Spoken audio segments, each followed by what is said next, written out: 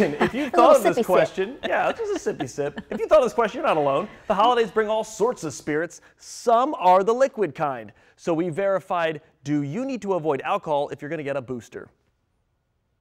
It's the holidays, and for adults, all the holiday festivities and parties can mean two things: a need for vaccine boosters and sometimes booze. So, do experts say you need to avoid alcohol when you get your vaccine booster?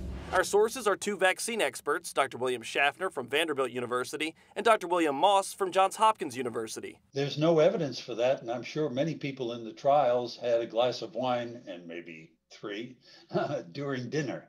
There's no reason to believe from studying any other vaccine that alcohol itself will somehow impair your immune response. Dr. Moss agreed via email, writing, quote, "Excessive alcohol consumption is bad for many reasons, but casual or moderate alcohol consumption will not impact the response to COVID-19 vaccine boosters." And we asked Pfizer and Moderna. Neither provided a statement, but a Pfizer spokesperson directed us to the FDA's guidelines for vaccine administration, which does not mention staying away from alcohol. So we can verify, our experts say you don't need to avoid alcohol when you get the COVID-19 vaccine booster. Got a little cheering section over here. Our experts also wanted to emphasize, again, regardless of the booster shot, excessive alcohol consumption is not good for you.